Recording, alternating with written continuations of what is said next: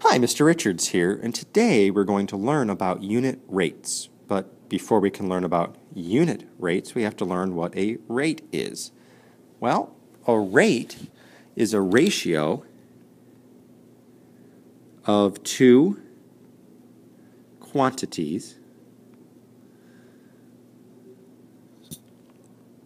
having different kinds of units.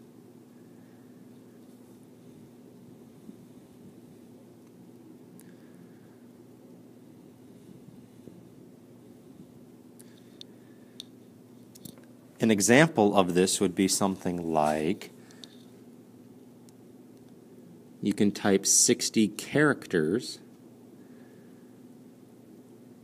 in 2 minutes. Characters and minutes are different types of units. A ratio is a comparison of just two of the same quantities, like boys to boys or boys versus girls. They're both people. Characters to minutes are different kinds of units. Now, a unit rate takes a rate the next step. A unit rate is when a rate is simplified so that the denominator, the bottom part of the fraction, or in this case, the rate, is 1. When you think unit rate, think 1. And if we take that 60 characters in 2 minutes and try to make this into a unit rate, our denominator needs to be 1 minute. Well, ask yourself, how can I get from 2 minutes to 1 minute? Well, you can divide by 2. But as when we simplify fractions, if you divide the bottom by 2, you also have to divide the top by 2. So this gets us 30 characters in 1 minute, and that's a unit rate. Let's continue. Express each rate as a unit rate. Round to the nearest tenth if necessary. $10 for 8 cans of soup. Well, start with $10 over 8 cans. We need our bottom to be 1 can. So again, we'll divide the bottom by 8 and the top by 8. And 10 divided by 8 is $1.25 for 1 can. That's a unit rate. Then we have 187 miles in 7 days. Again, to make this a unit rate, we need to get the denominator to be 1. The way we can do that is divide by 7 on the bottom and divide by 7 on top. 187 divided by 7 is 26.7 miles in the 1 day.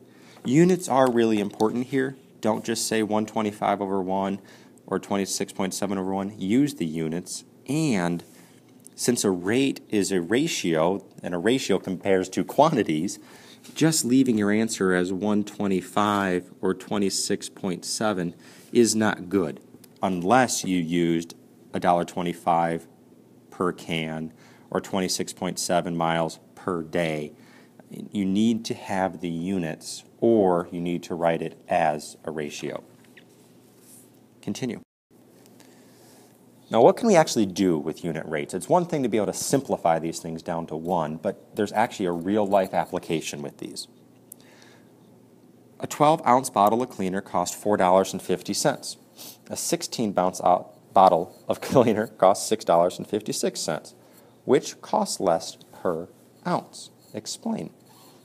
Well, our first step is going to be to find the unit rate of the two different stores here, or the two different cleaners.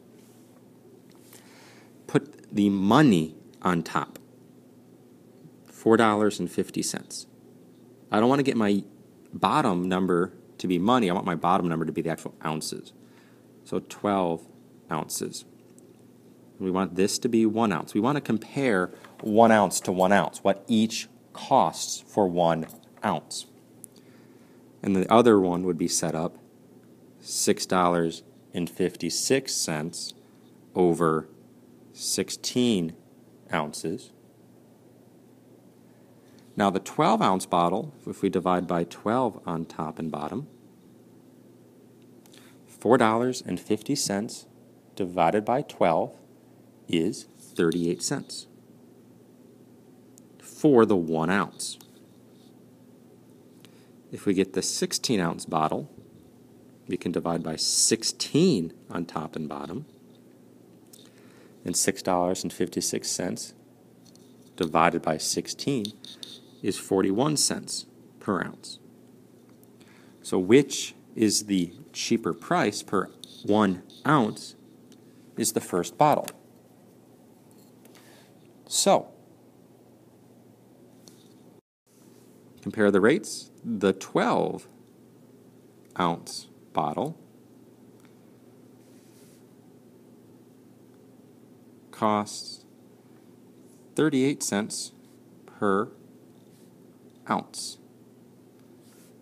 and is the better buy, at least in price per ounce.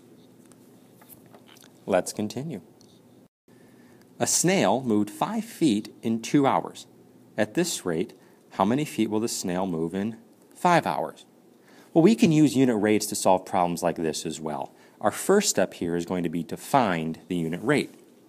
So if we're going 5 feet in 2 hours, how far is this in 1 hour? Well, divide by 2 on top and bottom, and 5 divided by 2 is 2.5 feet per hour.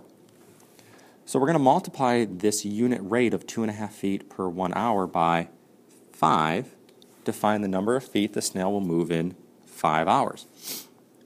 So we have 2.5 feet in 1 hour, and if we multiply that by 5 on top and bottom, your resulting answer would be 12.5 feet in the 5 hours.